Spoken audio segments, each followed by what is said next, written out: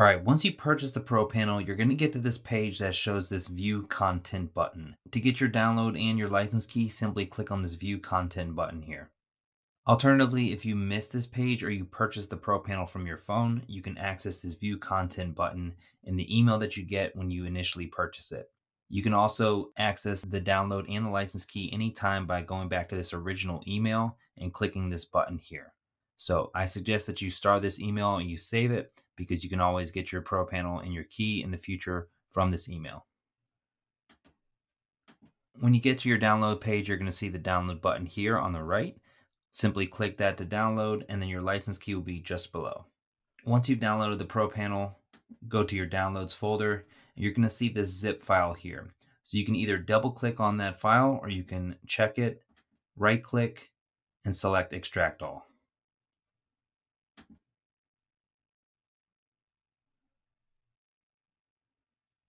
This will unzip the files and expand the folder, and you're going to get to all of your Pro panel files here.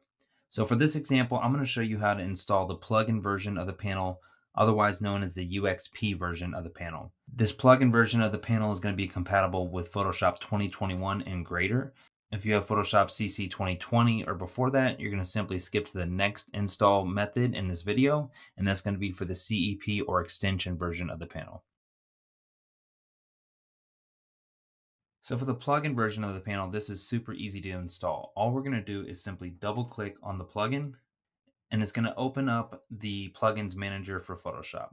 So click install locally and then click OK. And just like that, you can see the Pro panel is now installed in Photoshop. So when we go back to Photoshop, we're going to see the panel here appear on the screen. Now all we need to do is go back to the web page to retrieve our license key. So we're going to highlight the license key, and then we're going to use the keyboard shortcuts to copy and paste the key into the panel. This is important to copy and paste using the keyboard shortcuts because sometimes it doesn't work right-clicking using the mouse. So the keyboard shortcut to copy is going to be Control-C, and then go back into Photoshop and put the cursor in the panel and use the keyboard shortcut Control-V to paste, and then simply hit activate. Then it's going to show your user count here, and the panel will load. Then you can simply move the Pro panel anywhere you would like to in the screen or attach it somewhere in your workspace. If you already have extensions or plugins over here in your workspace, you can just pin it right underneath it, or you can pin it within your workspace in a different section, for example, wherever it makes the most sense for your workflow. You can always refer to the videos on the website by clicking this link in the bottom left corner here, where you can see all the videos on the Pro panel as well as the premium start to finish videos available.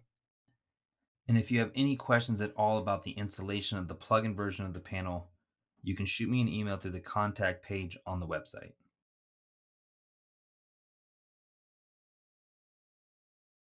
So the easiest way and the first way that I recommend for you to install the Pro panel on Windows is to use the actual application. So in this case, you're just going to double click. And this warning message may pop up on your computer. This is just because I'm not a recognized developer through Windows. But if you just click more info, you're going to see the app propanel.exe, and then you can click run anyways, and it's going to start the installation process. And then just click yes. You can allow this to make changes. And then you'll get to the setup wizard here. Just click next, and then click install now, and then click next, and then install. And then once you see that it's been successfully installed, just click close. And if you have Photoshop open already, you're not going to see Pro panel here under extensions yet. You're going to first need to exit out of Photoshop and then reopen up Photoshop. And then when you go up to Window and then Extensions, you're going to see the Pro panel right here. So just click on Pro panel and then simply go over here to the email that you got with the license key, and then just hit Control-C on the PC to copy it, and then go back to Photoshop, click in the box, and then do Control-V to paste it. So one thing to note is that it does need to be copied and pasted to work. If you try to manually type this, it's going to say that it's not an actual key, and this is because it needs to be copied and pasted. So once you're ready to activate it, just click activate, and then it's going to say it was successfully activated in your user count, and then you're going to go up to file and then exit out. So I'm not going to activate this because I'm going to show the next couple methods to install. One thing to note is once you have it installed, you can resize it to be smaller on the screen. The wider version is going to be for the other languages, for you to expand it so that all of the different buttons will translate properly and fit on the buttons. But if you're not translating it to a different language other than English, you can just use it in the narrowest form here. One thing to note, if you are using that exe installer, that's also how you're going to uninstall it if you need to transfer it to another device or install an update. So to uninstall it using the exe installer, all you need to do is double click on it and click yes and next. And then this time, because it's installed, you're going to see an uninstall option. So simply click uninstall and then remove, and it's going to remove the panel from Photoshop when you close it and reopen it. Now, if for some reason the exe installer did not work, the next choice is going to be using the auto installer or the manual installer. So to do this, open up Photoshop, then go to your downloads folder again to the Pro Panel folder. Double click on this Pro Panel manual auto installer. You'll see a Pro Panel manual auto installer.jsx file. So you're going to simply just drag this into Photoshop. But there is one caveat here.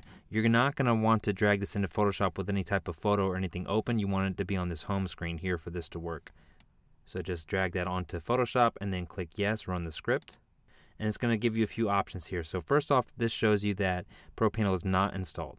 So this is going to be the auto install button here. When you click auto install, it's going to automatically install the panel into Photoshop. So we'll do that now. We're going to click auto install. And now it'll tell you that the installation has been completed successfully. To restart Photoshop. So click OK. And as you can see, it is not going to be there right now. We need to close Photoshop. And when we reopen it, we're going to see Pro Panel here underneath the extensions underneath Windows. Again, you're going to just right click on the actual license key, copy that using the keyboard shortcut Control C, and then going back to Photoshop, you're going to select the box and then Control V to paste, and then click activate.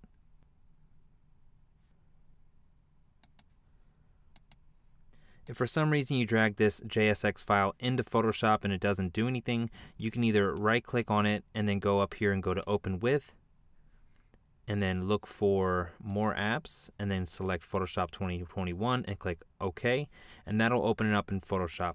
Or alternatively, you can go up here to File and then go to Scripts and then Browse, and then go to your Downloads folder, select the Pro Panel, open up the manual auto installer, and then you'll see that JSX file there. You can click that and click Load.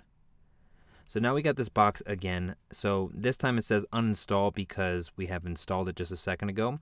So this is how you would actually uninstall it if you've used the auto install method here. So in this case, all we do is click uninstall and then click OK, and it says done. So when we close Photoshop and reopen it, we won't see the panel there anymore. And if for some reason the exe installer doesn't work or the auto installer doesn't work, you can also use the ZXP file here. So this is going to be a ZXP file for the Pro Panel, and to install this you need an extension manager. So I recommend Anastasia Extension Manager for Adobe. So you'll just want to download that, and that's a free download there. And once you download that, just double click on it, click Next, click Install, and click Finish. And then all you need to do is go back to the Downloads folder, go back to your unzip Pro Panel folder, and grab this ZXP file and drag it right into the Extension Manager.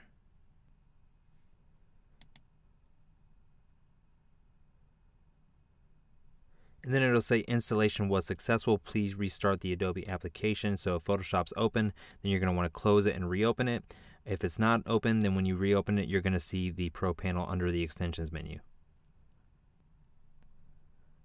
Again, go up to Window and then Extensions, and you'll see Pro Panel. Click on that. And then we just need to paste the key into the box here and then click Activate. And again, once you have it activated, then you can just go ahead and close Photoshop and reopen it to a fully functioning panel.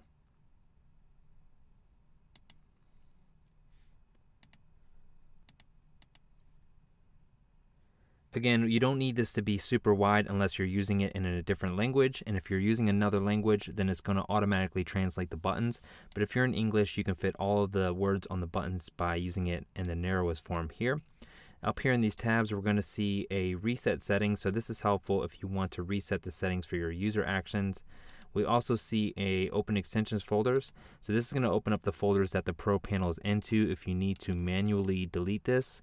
For some reason, if the uninstall function didn't work, you can just delete that manually there. So the auto uninstall is going to be right in the box as well, and you can turn the tooltips off and on from this box as well. So we have the tooltips off now, and if we turn them back on, which they're on by default, you'll see we get the tooltips for every single section and just a little bit of info about every single function in the panel.